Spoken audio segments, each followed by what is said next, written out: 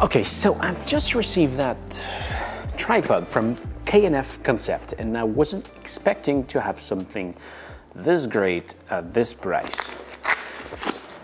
So what we have inside is the tripod. So great bag. Will I use it? Probably not. So that's the tripod. And again, it's not the best tripod out there, that's for sure, but it's really impressive. And what is really impressive is its versatility, not how quick you can use it. So first of all, you can open the foot just right there, and there are those clip right there that stop you at some level. So if you want to have something very low and very stable, well, you have it. If you want to have a regular tripod, you can open it more, just like that, and you got it. That head can drop to that level and go up to here, and well, that's the part that is quite slow. You have to unscrew all of those parts, and it's one of the first time that I use it, so probably that over time I can get quicker at it, but actually, well, it does take some time. And no, actually I'm not screwing in the right side, so yeah, that's probably the part that I don't like this much. But wait for it. It's kind of impressive. Okay, try to do best with that one.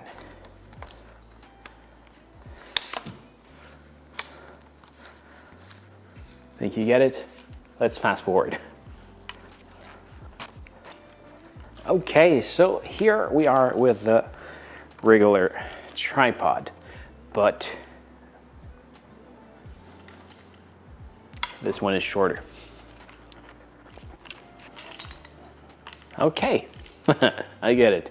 So, actually we already have something that is quite high, but you can unscrew those one and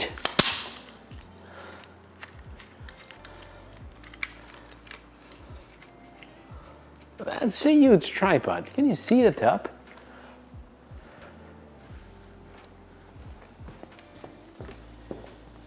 No, it's so high you can't see the top. So, yeah. I'm 6 foot, so that's really tall. But there's one other thing that is kind of great. Well, you got a hook right over here. So if you want to put a bag or something to be more stable, that hook can be a great tool. But the thing that is the most impressive, if you see that part have this foam, and you can unscrew it to make a monopod. You got a monopod. But that's not it. You can, if you want to put it higher, you can remove that hook, and actually that's maybe a part that take a bit of time. As I said, it's not the quickest tripod to use, but it's very versatile. So you can unscrew that top part